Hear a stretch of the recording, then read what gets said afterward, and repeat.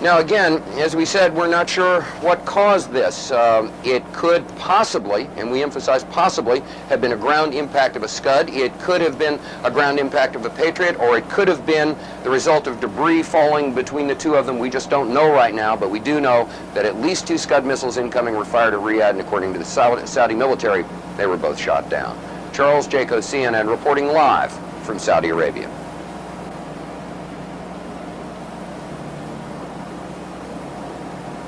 Was almost exactly 2 hours ago when the sirens went off here in Saudi Arabia. Where we are in eastern Saudi Arabia, there was no problem. However, there was an intercept elsewhere near the capital city, Riyadh. We've got some videotape of that you can take a look at right now. Hi, Atlanta. We're about to have a short course in missile identification. This is a Scud. You can tell it by its distinctive label. Now, when the missile is launched, the first thing you look for is the plume sticking out behind it. Now, when you detect this, you can tell it's been launched. Thank you. See the graffiti on it?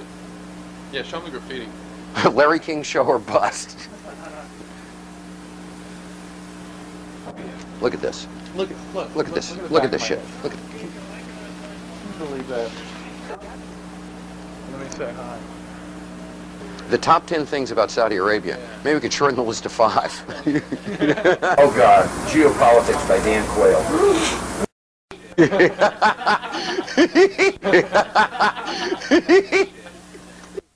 Je suis un journaliste américain. Woof. Woof. Woof.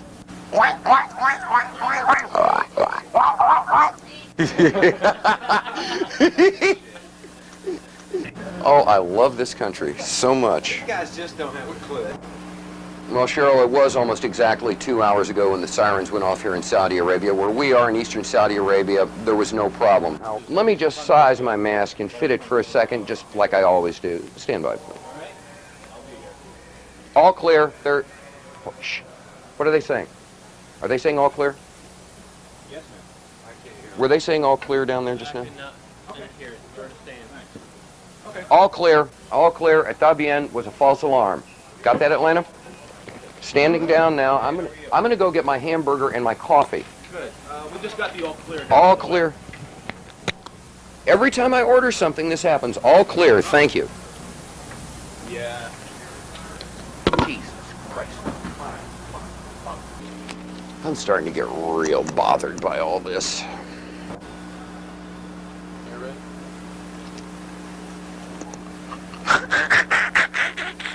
Boy, did I almost look stupid. Charles Jaco, CNN, reporting live from Saudi Arabia. No, wait a minute. Whoa, hold it, homeboy. I'm the talent here, you dig?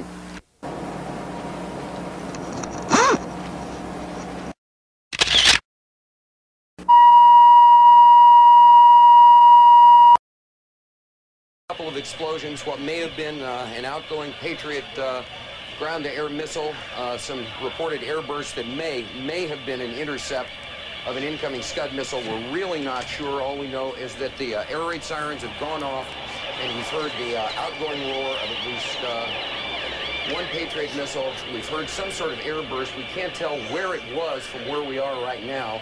We're waiting to see what's happening. As you can hear, the air raid sirens are still going off around us. People are, strangely enough, used to it. This is the first one of these attacks that's taken place early in the morning, but they're... not show you anything other than what we've got now. What did you see there? Is that a missile going out? No. We're not quite sure. We can't show you anything else than what we're seeing right now. Because of military regulations, we are not allowed to show you where the missiles might be going, what direction they might be flying in, where the airbursts might be taking place. There's obviously something going on. We heard another dull roar that shook things a little bit, and we're waiting to see what else is going on. Right now, that's about all we know, that something is happening. We're hearing pops and things shaking, but people are staying relatively calm around here. People evacuated in an orderly way to the shelters, but apparently there is something going on. The Patriot missiles, we're assuming they're Patriots, have gone outbound, and we've heard some explosions, and that's about it for right now. We'll get back to you when we know something else. Something is happening here, and we're scanning the skies for something else coming in, but right now we can't see much of anything, and frankly, this is what we can show you on television right now because of military restrictions from both the Saudis and the U.S. CD, if you need to take cover, I notice that you've got your gas mask in your hands. If you need to put it on, please do so. If you need to take cover, please do so. If you are able to take a question, did you think that the possible threat would be over because it is now morning there? It's what, just after 6 o'clock in the morning? Yeah, the whole thing is everyone assumed that the threat would be over because it was early morning, but the thing about Saddam Hussein is that he has never done the expected, and right now we have, you know, once again been surprised with the unexpected, an air raid, an apparent attack, although we can't say what the outgoing missiles hit, at approximately 20 after 7 in the morning Saudi Arabian time. All the other attacks have occurred from 10 o'clock at night till 3, 4 in the morning. This is the first one to take place in eastern Saudi Arabia during the daylight hours. Now, that sound you hear behind me is the hotel. Richard Thicker. It's not the national. By afternoon. So people are looking up in the skies, scanning the skies to see what they can see. Do we see much of anything out there? Can we see much of anything?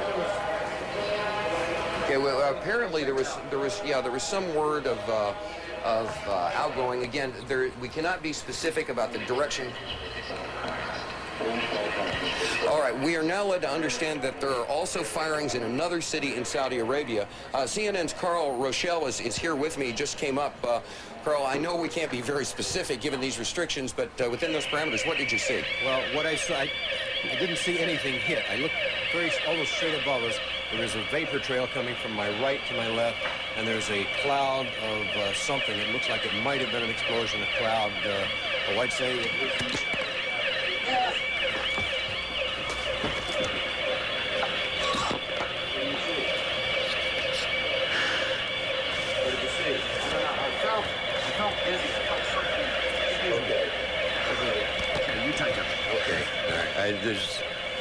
My apologies for that. He's putting on a gas mask. There hasn't been any gas dropped here that we could tell. You smell anything? No.